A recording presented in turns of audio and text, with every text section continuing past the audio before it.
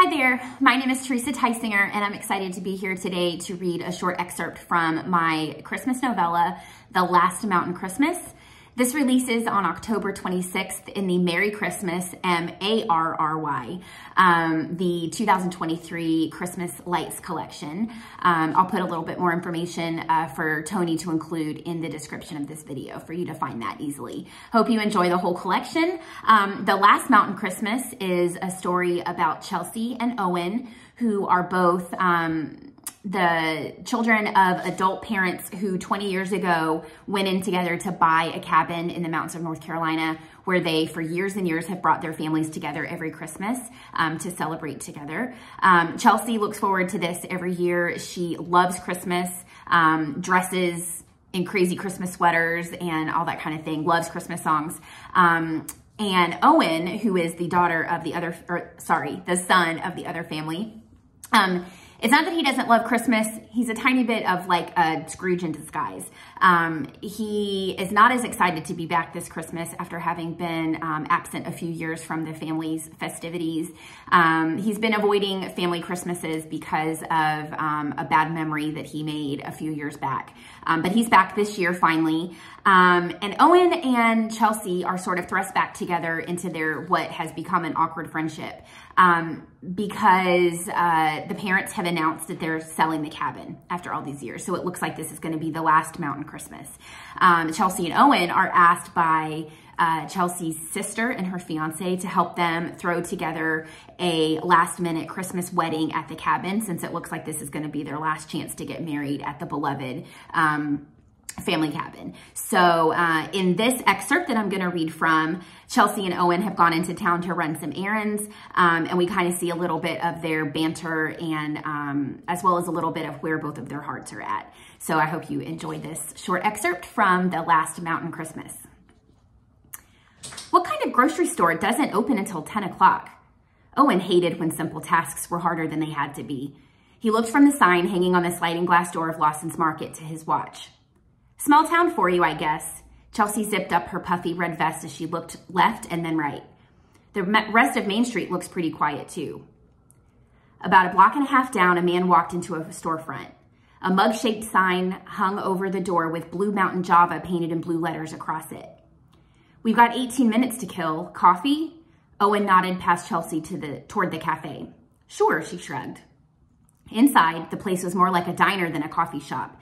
They were greeted by jingle bells hanging above the door, a fully decorated Christmas tree, and a bobblehead Santa atop the hostess stand. At least the nutty aroma of freshly brewed coffee was truly welcoming. Chelsea nudged him with an elbow, eyebrows dancing. Your kind of place. Very funny. They were shown to a booth at a window overlooking Main Street by a waitress that looked to be every bit as much a fixture of the establishment as the wood paneling and Formica tables.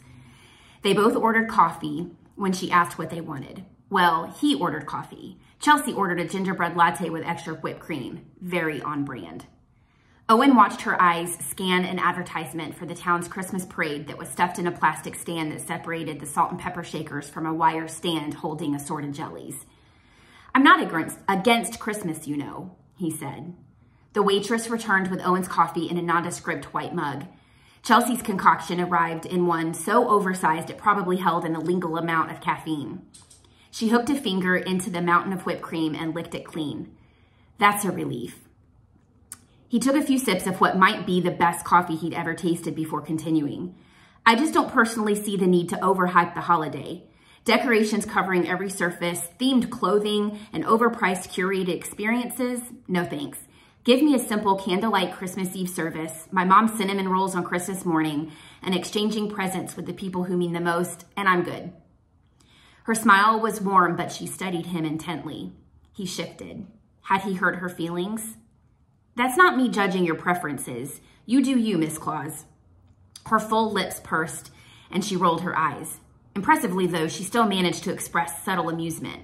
Whatever trait allowed her to maintain a positive outlook in most situations was one he did not possess. She peered out the window for a moment before returning her attention to him. Can I ask you a question? Why do people ask that? He took another glorious sip. No one actually ever replies that they prefer the conversation was limited to statements only. She blinked at him. Sure, he said plainly. Ask away.